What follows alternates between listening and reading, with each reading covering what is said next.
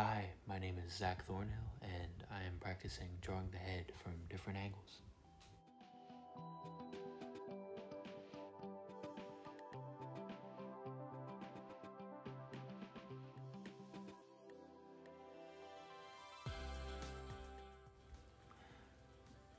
So I was reading Figure Drawing for All It's Worth by Andrew Loomis, and part of that book is about doing the different angles of the head. So this practice is about that.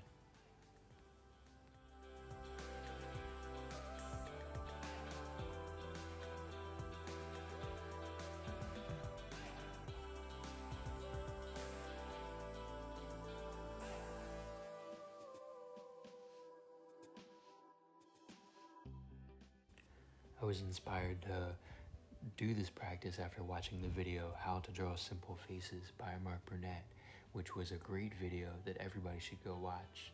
And it really got my artistic fires going and got me motivated to do these sketches.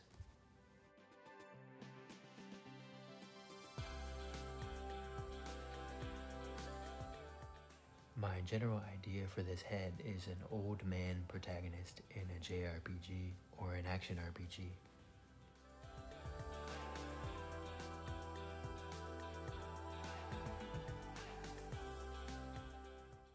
I love JRPGs, but they're not really concerned with old people. What if someone who is 50 or older was actually the main person in a game? This could be the starting point for some interesting story conflicts. Maybe there's someone from an older generation who sees how the world's going to hell. Maybe he lived in a time before security cameras, before massive surveillance of people by his government, and he's spending the game fighting different evil government officials to try and stop their domination. How would a game be different if an old man was the protagonist? Maybe his generation has blood on their hands. Perhaps they all fought in a war to expand their country's empire. And now that that empire is a thing of the past, the main character could go around the world seeing the horrible repercussions that empire had on all of the different places in this fantasy world.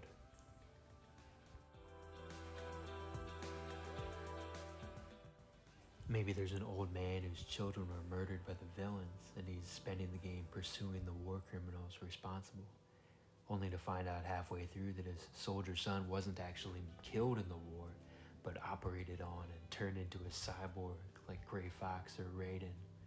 Wouldn't that be a cool game?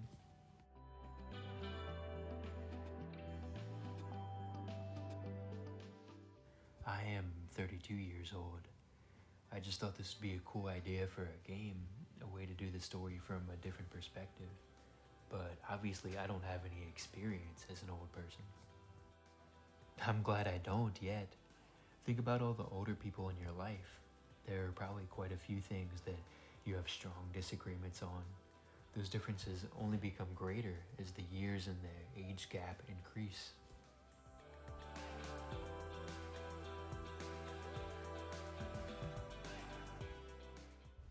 My little son just turned 15 months.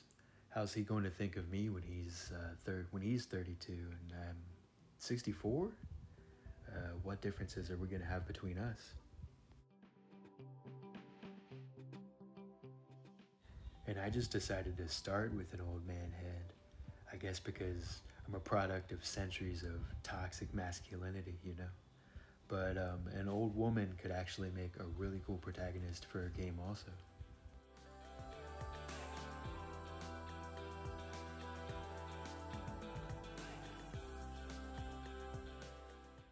What if there was an old woman who was a healer with her own clinic, teaching apprentice white mages to heal soldiers injured in combat? But then, to go back to the other idea, maybe her son was a soldier and is kidnapped, so she has to don the old black mage robe from when she was a young woman and begin her journey to rescue him. But although she was a very talented black mage when she was younger, magic and combat now don't come so easy since she's 60 years old. So then this could go back to the other idea also, where she's going on this journey to rescue her son, and She sees the effect that the army she was a part of in her youth had on this fantasy world, you know, all of the lives it touched and destroyed, and she has to come to grips with that.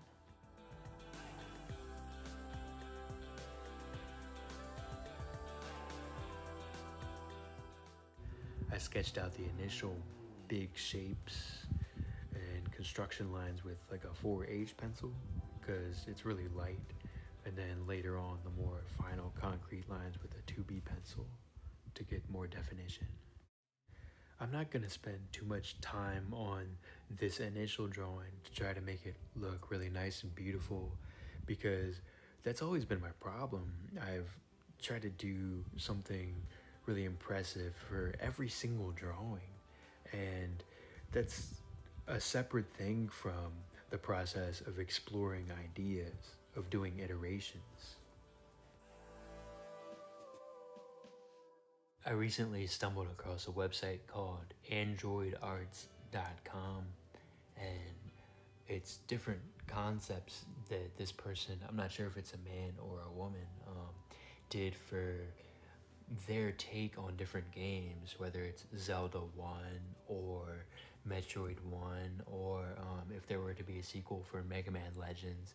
And it was really inspiring to see all of these concepts, all of these iterations, just over and over, different designs. And that's the idea, you know, just to get the design out, just to get the idea out.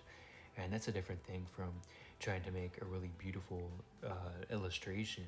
But I'll leave a link to that in the video notes, and thank you for watching.